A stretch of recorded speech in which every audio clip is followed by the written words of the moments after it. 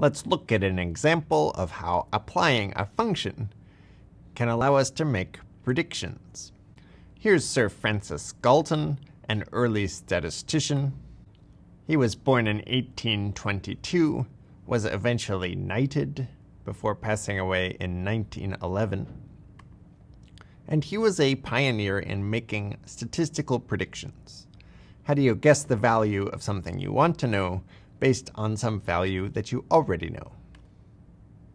He was particularly interested in heredity and whether, for example, he could breed extremely tall humans.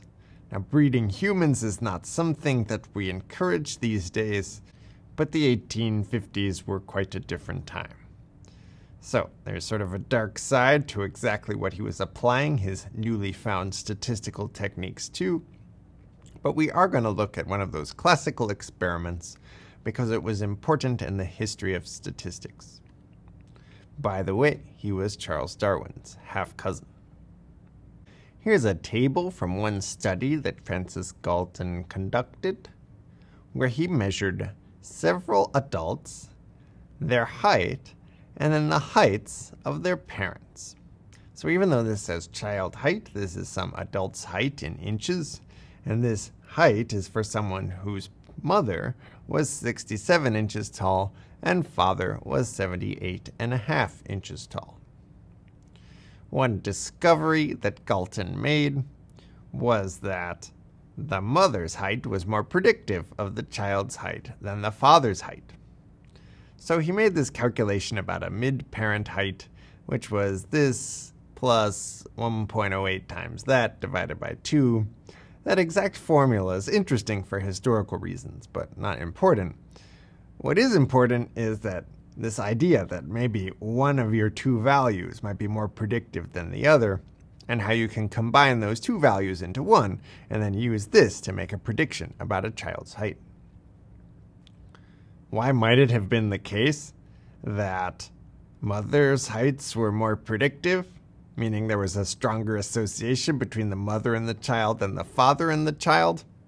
I think it was the case that in the 1850s, if you went up to some adult and said, "Who's your mother, who's your father?" they'd point to a woman, and that was in fact their mother. They'd point to some man, and most of the time that was their father, but not always. Hence a weaker association between the father and the child. But in any case, let's move on and just focus on one row per child, the father's height, mother's height, and the child's height. I could draw overlapping histograms of those three columns, setting the unit to be inches. And I would see these three distributions. But these three distributions don't tell me how an individual child relates to his or her father or mother. In order to see the association, we need to look at a scatter diagram.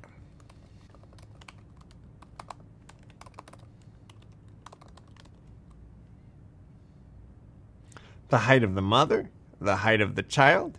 Each dot is one child. Several children might have the same mother, and several mothers might be the same height, so you might get a bunch of dots.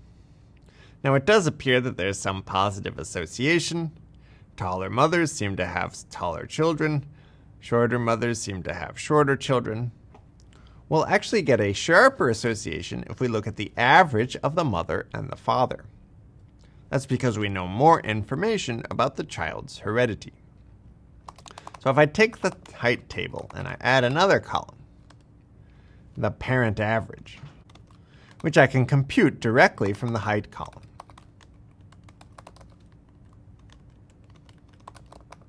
Dividing by 2, we see that the parent average height and the child height are now in the same table.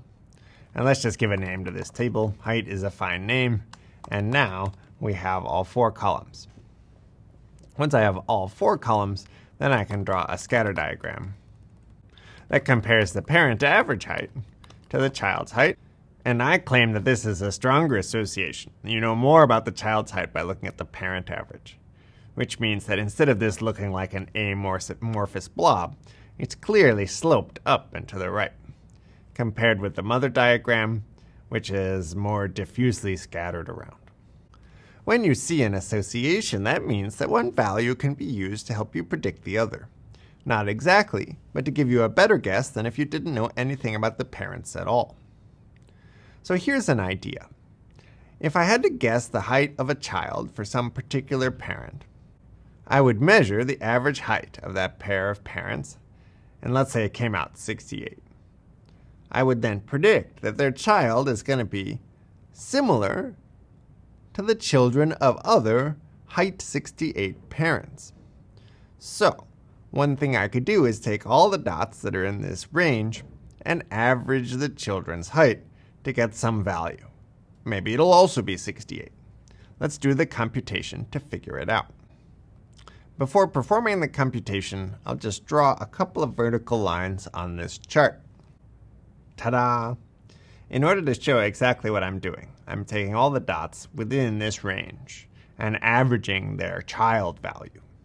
So I'm getting some number that's an average of the heights of all of these dots, where these dots are anything within a half of 68. So 67.5 up to 68.5.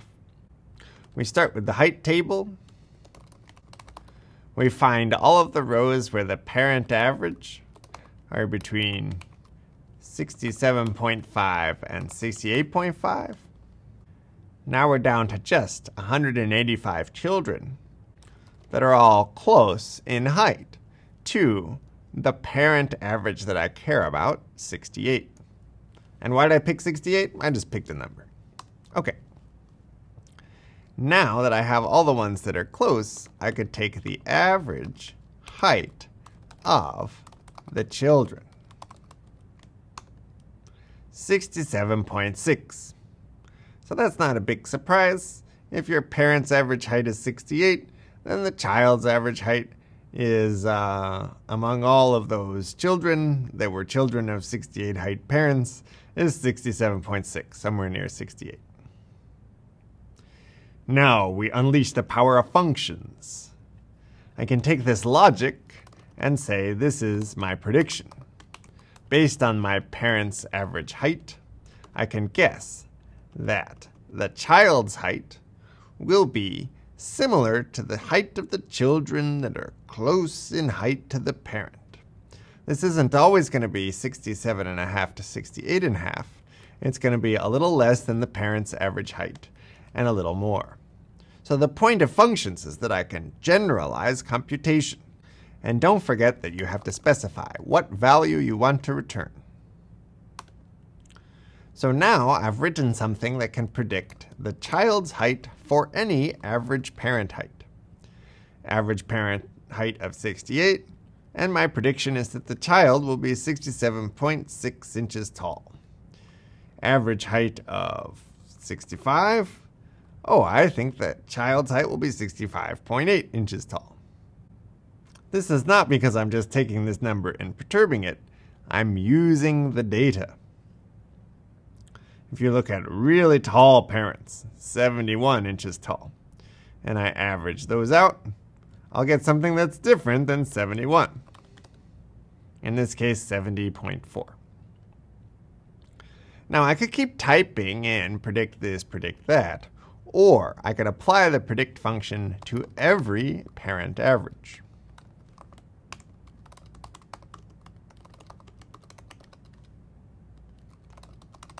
And we'll call these the predictions and take a look at them. Notice that it does take a minute to compute because I'm calling a function many times over. And there are my predictions. Why are the first four the same?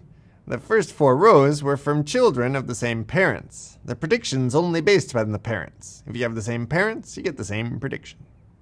Okay, let's put these predictions into a table. Let's focus on the height of the parent average, the height of the child, and then we want one more column, which is the predicted height of the child, using our predictions. And we'll give this whole table a name, P.